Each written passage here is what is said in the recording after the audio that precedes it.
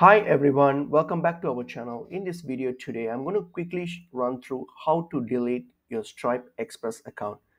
So let's get into the video. So if you are trying to delete your Stripe Express account, you can only do that through your platform. So unfortunately, you can't straight away get into your Stripe settings or something like that and then directly do it by yourself with the delete option or something like that. So this can only be done by your platform.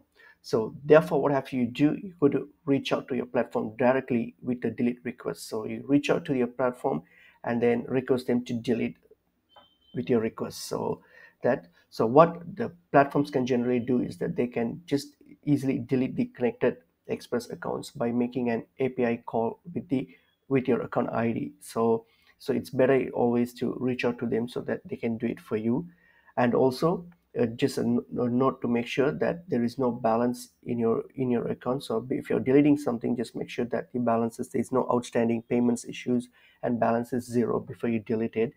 And also one last thing, so this process, it's a permanent process. So once you delete the account, it cannot be reopened. So just be cautious and make sure you're doing the right thing and you're deleting the right account. So that's pretty much it is. I hope this information is helpful to you all.